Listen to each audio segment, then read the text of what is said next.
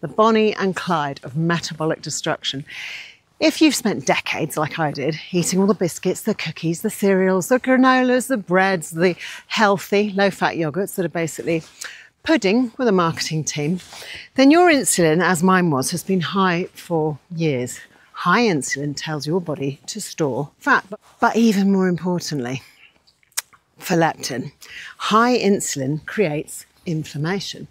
Inflammation in the brain, especially in the hypothalamus, actually damages those receptors that are supposed to receive leptin. It's literally like pouring glue into a lock. It just ain't gonna work anymore. So your fat cells keep shouting. Your brain can't hear.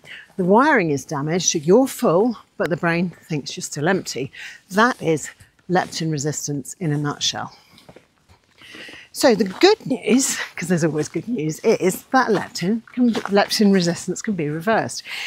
You already have loads, you just need to repair the alarm system, unglue the locks and calm the chaos.